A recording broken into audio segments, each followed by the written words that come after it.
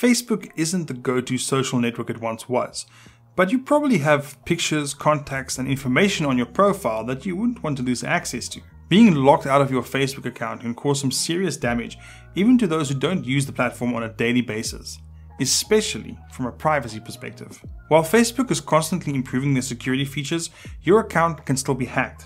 If you ever notice any suspicious activity coming from your Facebook account or simply can't log into it, you should act quickly. So, how do you know if you've been hacked? There are quite a few different reasons why you might find yourself locked out of your Facebook account. Maybe you logged into Facebook on multiple devices, or someone reported your account as fake. Rather than wonder about it, it's better to assume the worst, that you have been hacked, and start taking the necessary steps to recover your account right away. Some of the signs that a hacker has gotten a hold of your account can include things like your login details changing, such as your email or password. Your Facebook name might change, your birthday on Facebook could also change, and messages that you didn't write or send to people, or posts that you didn't write appear on your timeline. If you notice any of these things or something similar happening, here's how to work to recover your account. When your account details are being changed, you'll get an email from Facebook notifying you about those changes. So if you receive an email saying your password has been changed and you weren't the one to do it, get your account back using a security code. Use the link included in the Facebook email, or go to the Facebook login page and click Forgotten Password.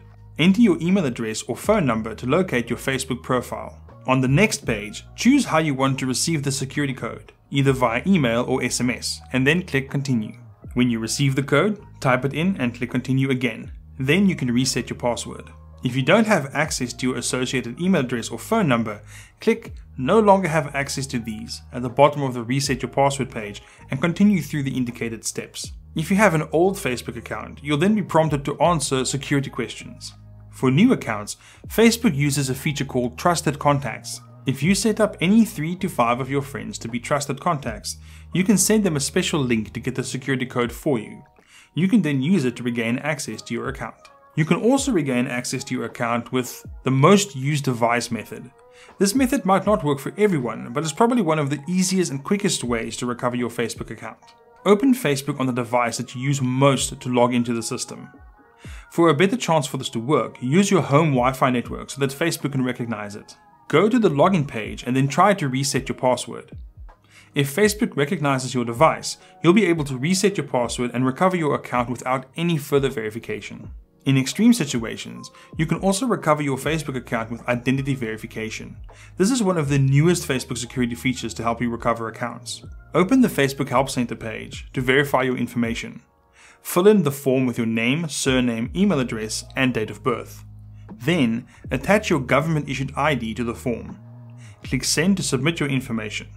Facebook will take 1 to 3 working days to review your information, and if you're successful, you'll be sent instructions on how to get back into your account. These are some of the easiest ways in which you can recover a hacked account, but you should also take measures to prevent your account from being hacked in the first place.